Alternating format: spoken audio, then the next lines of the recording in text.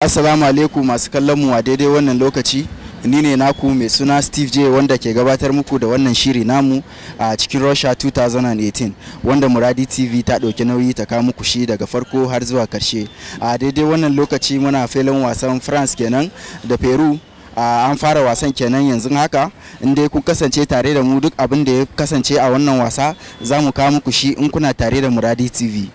Musamman wannan wasa da ake tsakanin Faransa da Peru, gaskiya wasa ne wanda zai kawatar kwarai da gaskiya hakan nan, ko in ce tun da ganin yadda aka fara wasannin ma ana ganin kasashen da aka raina sukan zo kuma su ba da mamaki hakan nan. A gobe gaskiya ina da inda yan ɗanyi wasu 'yan gyararraki, ina sa ran in Allah da Najeriya za su iya nasara a wasan inda an buga. Musamman yadda ni na ga wasan Iceland din ko na ga takun wasa na Najeriya hakan nan, kuma ina sa ran gaskiya da yadda ne na auna kokarin kowanne, ina ganin gaskiya idan aka haɗu gaskiya Najeriya za su iya nasara hakan nan. Kan wasan Faransa da Yarursa wasa ya yi kyau, yanzu an samu 1-0 kuma yanzu za a ci gaba, ba mu san abin da hali zai kasance a gaba. Amma abin bakin ciki kuma abin da muke tunani akan, muna kira ga ministan wasan Najeriya kuma ya faɗakar cewar abin da ake Najeriya wani lokacin ba akwai son rai a ciki da nuna wani ya fi wani, kuma da nuna akwai mai uwa a gindin murhu. Ba a sanya wanda ya kamata a sa a cikin wannan tsari. Kuma bayan wannan abin da ya cancanta da ake cewa cin hanci da rashawa, to cin hanci da rashawa ma ya shiga a cikin wasan bal. Ya kamata ministan wasanni ya nemi ainihin mai horar da 'yan wasan Najeriya a cire son rai daga ciki, a sa a cikin kulab a ko wanda suka cancanta wanda ba su ake sa ba, sai a ɗauko wanda ake son rai ko kuma wanda suke da uwa gindin murhu a sa su, wanda su kuma su dace akan wannan tsari ba. Wanda ya danganta a ɗauko a sanya wanda zai fi da Najeriya kunya a cikin al'amuran tafiyar, ba a sa shi. Kuma akwai su da dama wanda da an yi bincike shi ne kamata a cancanta a sanya su, ba a sanya su.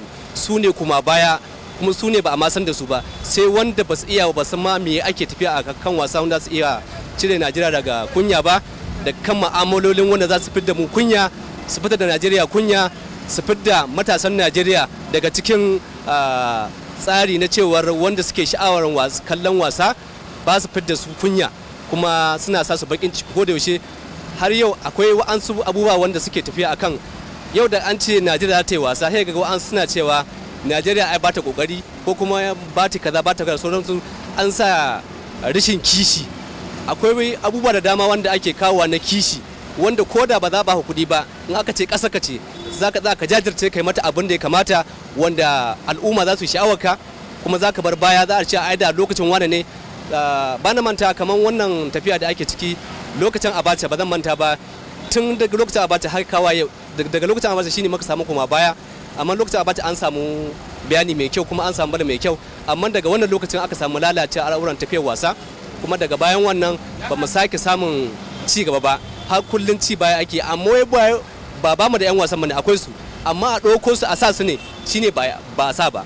Sai kuma wanda ake sawa wanda za su ba da cin hanci, ko kuma wanda za su ba da kuɗi, ko kuma wanda za su yi kashe mu raba, idan an sa ka abinda aka samu za mu raba da kai, shine su ne ake sawa. Wa'annan akwai kuma wanda ko ba su komai ba, su fito ma su suna suna da bukatar haka, amma ba za a sa su ba. A daidai wannan lokaci an je half time kenan na wasan France da Peru. France sun iya cin wasan su 1-0.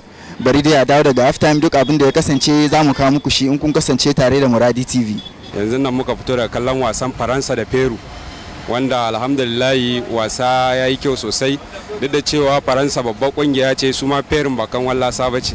Sun nuna cewa su ma sun iya bal, kuma yanzu bal ta nuna ta canja, kowace ƙasa ta iya kwallo sosai gaskiya. Don gaskiya duk da an ci Peru 1-0 sun yi rashin nasara a hannun Faransa, sun taka muhimmiyar rawa sosai. Mu kanmu mun ji daɗi da wannan wasan, gaskiya wasan ya burge mu sosai.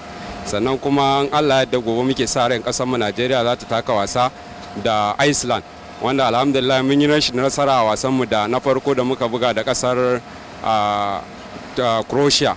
Wannan Allah da muna sa rai a wasanmu da za mu buga gobe da Iceland karfe 4 muna sa ran za mu samu nasara, duk da cewa an ga kurakuran da aka yi, kowa ya san kuskuren da aka yi za a gyara shi. Kansa coach din ya karbi cewa kuskuren da zai gyara, su kansu players din kuskuren da suka yi suna sa ran za su gyara. saboda haka in Allah da muna sa rai kuma Allah zai ba mu nasara za mu fito daga wannan zon. Assalamu alaikum. This match, as I watch it, is that the France side, they are very strong.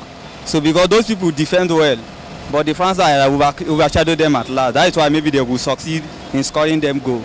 So, but if you talk by Peru side, their side, I don't see many problems for their side. But the only problem they have is that they don't have good striker that can put their ball in the net. Daidai wannan lokaci an kai ga karshen wasan France kenan da Peru. Wasa ta bugu an dai tashi wasa 1-0, France sun winning wannan wasan kenan. A yanzu sakamakon wannan wasa ya tashi a 1-0. Inda Allah ya dade an jima za mu kawo muku wasan Argentina da Croatia. Ku kasance tare da Muradi TV domin ku samu wannan shiri game da wannan wasa.